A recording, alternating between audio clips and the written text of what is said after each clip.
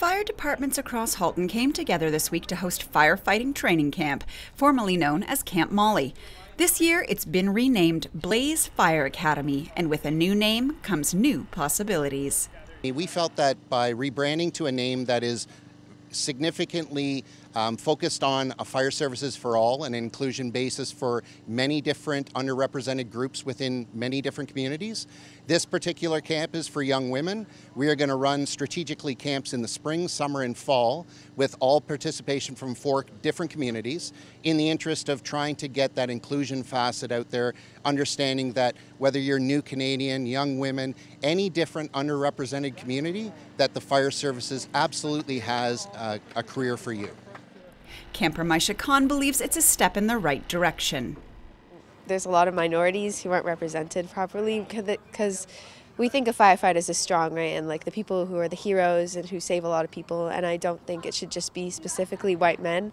And I think everybody deserves to have an opportunity here. So I think it's really good that they're trying to make a change by like offering programs like this. So yeah. Primary search.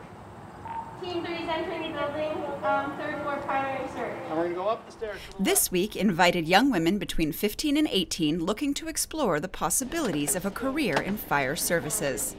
We've got a jam-packed schedule for these young ladies for 2 days. This morning they're focusing on search and rescue. Behind me they're doing auto extrication. We're doing a medical situation as well as public education and fire prevention. So we're really trying to give them an experience right from 911 communications, right to suppression firefighter and everything in between, because there are multiple careers within the fire service that will be beneficial for these individuals. And the camp it would be great if all of them want to pursue a career in the fire services, but at the very least, this camp will be challenging. It will push them to their limits in many different ways, and they can feel empowered and proud of the accomplishment of attending this camp and enjoying the 2 days with us. And everyone here is just so helpful and excited to learn and teach me what they know and everything they know and want to learn about the firefighting and the fire service.